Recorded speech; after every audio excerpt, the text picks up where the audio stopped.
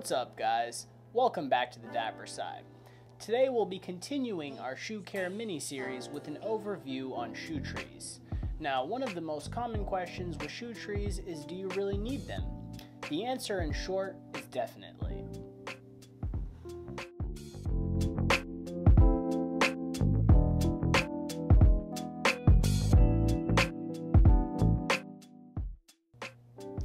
Now, as we mentioned previously, the most important thing for your high-quality dress shoes is a set of cedar shoe trees.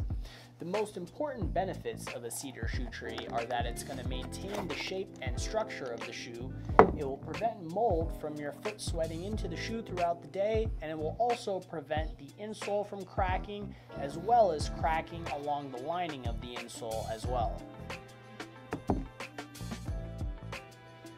The most common shoe tree debate is split toe versus full toe. People generally prefer the split toe because of this mechanism at the front that allows it to get wider or shorter and fit a wider variety of sizes. Now, if the brand of your shoe sells a full toe shoe tree, we'd recommend going this route because it's going to be the exact same size and mold of the shoe and probably be a better fit than the split toe design. There's also a lot of variety with shoe trees. If you want a much more substantial option for boots, we would recommend a boot tree that has a much thicker heel and will fill out the uppers better.